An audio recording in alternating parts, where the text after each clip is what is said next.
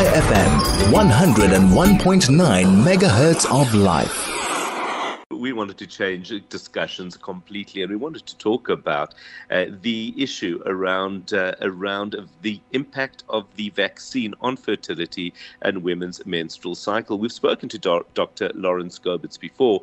He's a reproductive medicine specialist with Vitalab, but every now and then this conversation seems to come up, and it in fact has done so with around the discussion about making vaccines mandatory in South Africa. And part of the complaint or part of the concern is the impact on younger women who won't have a choice about receiving the vaccination. What is the latest finding in terms of the impact on fertility and women's menstrual cycle length? Dr. Lawrence Gobetz, good morning.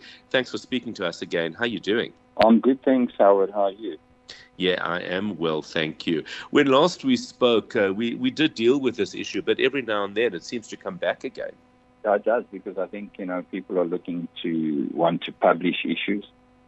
And at the end of the day, it's in this world we live in currently, it's publish or perish. So if you can try and find other aspects to write a paper about, so suddenly now what's hit the news is what's happening with female menstrual cycles, and Right. Looking at menstrual cycles both from the viral point of view, just the actual raw illness, and looking at it from the vaccination point of view.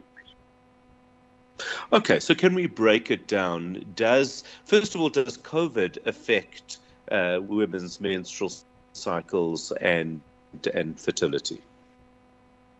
So I think one thing that we've really come to terms with is that either getting the raw illness or actually getting the vaccination does not affect your fertility. And just interestingly, we locked down for 3 weeks completely. We couldn't treat patients. And then after that, we carried on treating patients. And in fact, we saw no difference in our pregnancy rates. So I think that has been laid to rest now. There is no issues related to your fertility. And people who have a fertility problem because they got the vaccination, their fertility problem is unrelated to the vaccination. As far as menstrual cycles go, any woman that gets a viral illness or gets a bacterial illness and has a fever where the body is disturbed, you do sometimes get changes in hormones and changes in the lining of the womb. So they can have an abnormal cycle, but usually the following cycle is back to normal. So a lot of women will tell you that when they're really sick with the flu, it suddenly throws their period out. So that is quite normal. So it's not specific to COVID per se. And then in terms of the vaccine? The vaccine, if we look at currently, you look at the data, the studies are very small. I mean, we're talking about studies of 177 people, 254 people. And in Europe, they've actually put a lot of money now towards doing research on the COVID vaccine and menstrual irregularities, which I think they should rather spend their money on something more important, because, what we are seeing, and a lot of what we are seeing is anecdotal, where the patient may experience a temporary change in their menstrual volume, or they may have a temporary change in menstrual cycle length, either shorter or longer. It seems to be shorter. So the most commonly observed changes are lighter than normal. And so, in other words, there's a shorter period of bleeding, and there seems to be an increased length in the cycle, just that specific cycle. And thereafter, within the cycle, the patients are back to normal again. So they want to do some research on seeing, is there really an association between this vaccine and perhaps some kind of menstrual irregularity? Now, interestingly, we know that this virus needs the ACE receptor. That's the acetylcholinesterase receptor. And they've done research on the uterus, and there's a very low concentration of that receptor in the uterus. So the virus would not have a predilection for going to the uterus. But the question is, does this change in your immune system in any way affect something within the lining of the uterus? Does it somehow change your hormones? But what one can be reassured with, Howard, is that it's completely temporary, A. B, it does not affect your fertility potential. And C, it should not be a reason for why you shouldn't get the vaccine. It may impact those patients who are trying to use their cycle they have apps and they're trying to use their cycle for contraceptive purposes, or they're trying to use their cycle for fertility purposes. And in that case, just for that month, they may be out. But thereafter, nothing changes. Right. Well, in fact, in a conversation I had with somebody, I asked, they said some time back that they were scared to have the vaccine because it might affect her fertility. And I said, well, I can tell you that the biggest impact to fertility is your own death. That's for sure, because you ain't having a child if you die from COVID. Look, Yeah.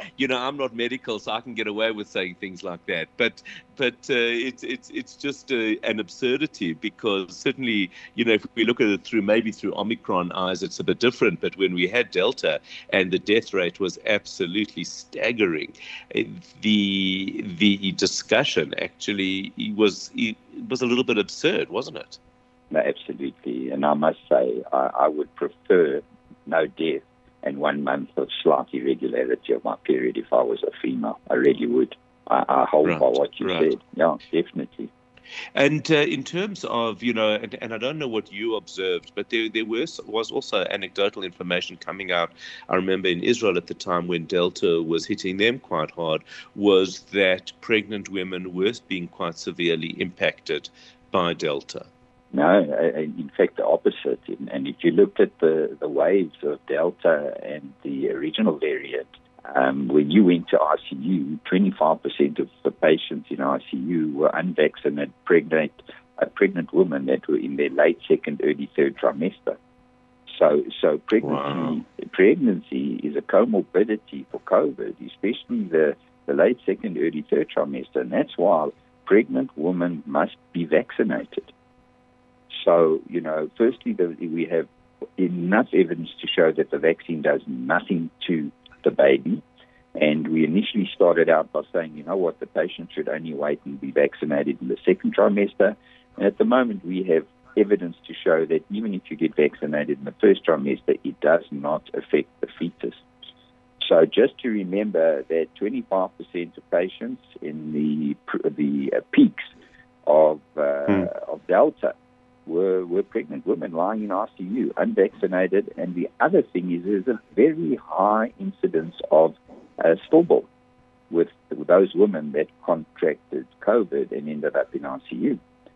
In fact, there was one study I read that even quoted a risk of 400 times increased risk of sudden intrauterine fetal death than what we had in the population prior to COVID. So, that's really, really significant. Yeah, so pregnant women must be aware. So just for the people at the back, if they haven't heard, in your view, as a specialist and who's somebody who deals with fertility or infertility every single day of your life, is there a risk, in your view, to fertility with regard to the vaccine? No. All right. So it's pretty clear, and I think it's an important conversation. Even if we do need to have it a few more times, it is absolutely vital that we are very clear on the facts. Dr. Lawrence Gobetz, reproductive medicine specialist with Vitalab, discussing to what extent the vaccine could have an impact on fertility and women's menstrual cycle lengths.